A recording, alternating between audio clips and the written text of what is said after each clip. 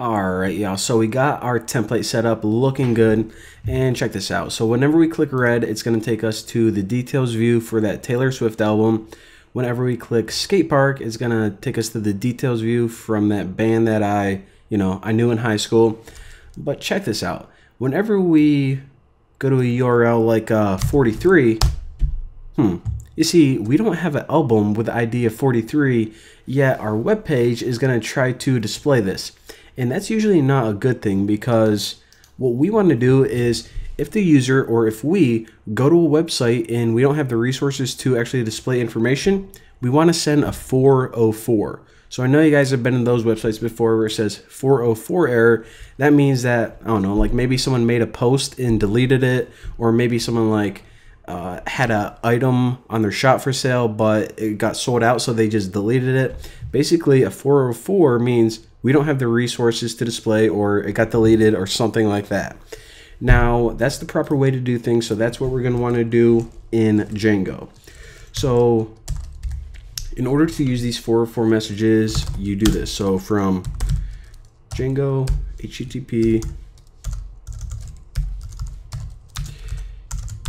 import HTTP 404. All right, so let's go ahead and make it for that details view.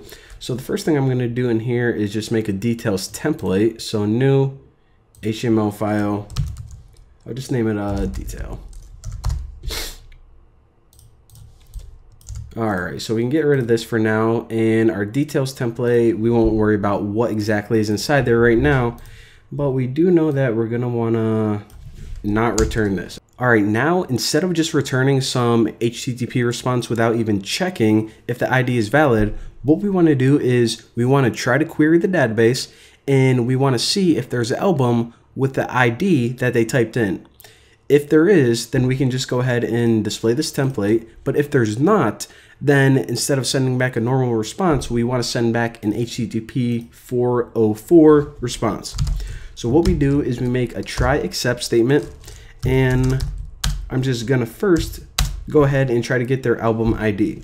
So say album equals album objects, and you remember how we get a specific album, just one of them. We either have to use PK or ID, doesn't really matter, and this is going to be equal to whatever ID they passed in. So we're going to look for the album with the ID of 1 or 2 or 74, whatever. Now, most of the time, as long as the ID is valid, then this is going to work perfectly. However, if they type something in like 700 and we can't get that item, then what it's going to do is it's going to generate an album does not exist error. So we'll say except album does not exist. That means that, hey, that album, maybe it was a typo, maybe it got deleted, whatever, but we don't have it in our database anymore. So how do we handle this? Well, to send back this 404 response, it's called raising, not raisins. That does sound kind of good though, raisins, HTTP 404.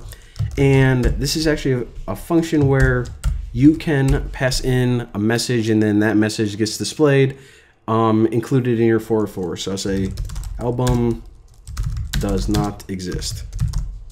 All right, so hopefully they don't get that, but they might, who knows.